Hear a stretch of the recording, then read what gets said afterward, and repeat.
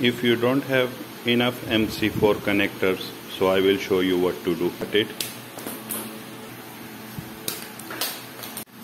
Peel the wires and verify the output voltage. Plug installation was complete.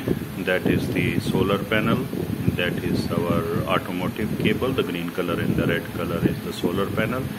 So that holes we leave for the future extension for the other solar panel.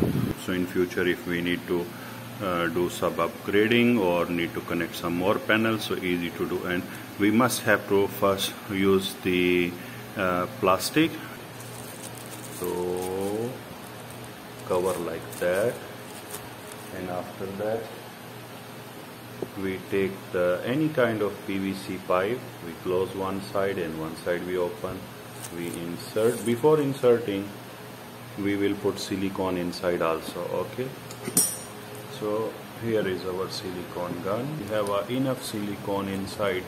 We will insert. This is already isolated here. We insert.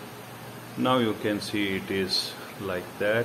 It's completely waterproof and easy to replace this one, or anytime we can do some more connection when just simply open the ceilings. Okay, that's it.